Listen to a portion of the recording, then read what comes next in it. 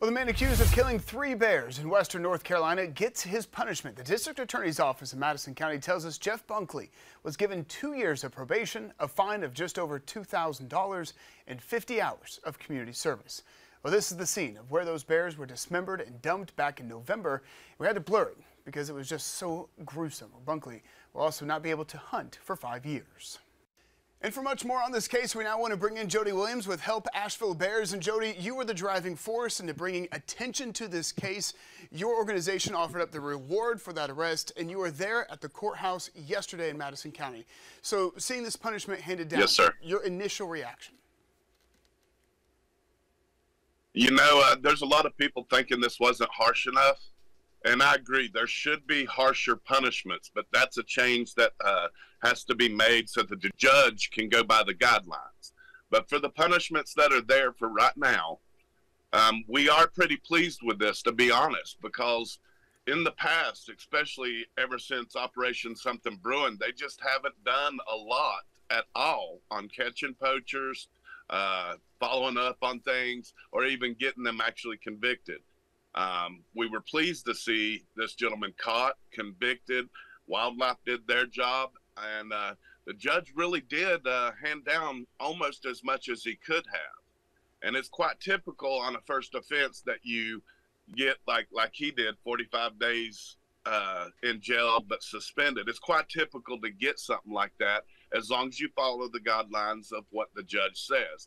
And to have just over $8,000 in fines, I mean, even the judge fined him an extra $500 for littering above 15 pounds, but below 500.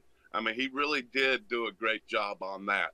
The only thing I think he could have done more is added another $2,232 charge, because he only did 2 of those instead of 3.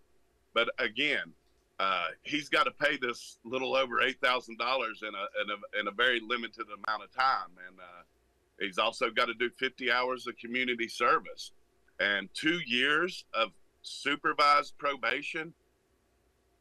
To me, that's pretty big, because most people can't get through a year of that. I mean, that totally intensely changes his life. So he's definitely going to be paying for this for a while. And you had said something as far as the harsher punishment. That's something that you have to push for. Is that something that you're hoping to do yourself, kind of push for harsher punishments? Because we've talked plenty of times, and you had said poaching is a real problem. It is a real problem, and hopefully we can work on that here in the future. It's just there's guidelines of, you know, set parameters of what you can get charged with or punished with on whatever crime it may be. And in poaching cases, it's just not harsh enough, I don't think. And I saw other wildlife cases in that courtroom that day that were totally, they just did not do enough. $100 fine, and, you know, they didn't even lose their hunting license, or may have for a year.